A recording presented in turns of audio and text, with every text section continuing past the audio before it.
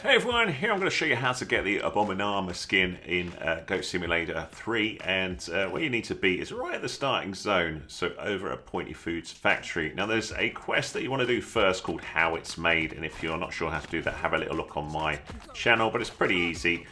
You can get into the factory down here, and then climb up here, and basically what you need to do is create a conveyor belt. So the quest will start here, and then you'll need to lick various parts of the conveyor belt into here. So once you've done that, you can get the little people to appear out of this machine. Little banana people will go out. Then put your goat in here, and there you go. You've got Abominana. Once you've got the Abominana skin, what you can do is go out to people and hit RB to make friends, or R1 on the PlayStation, and you'll turn them into a banana as well. Check that out. You can even lick other Abominanas and throw them around, so have a lot of fun with this one. I hope you like that. If you did, thumbs up please, much appreciated. Any comments welcome, and I'll see you again in another one.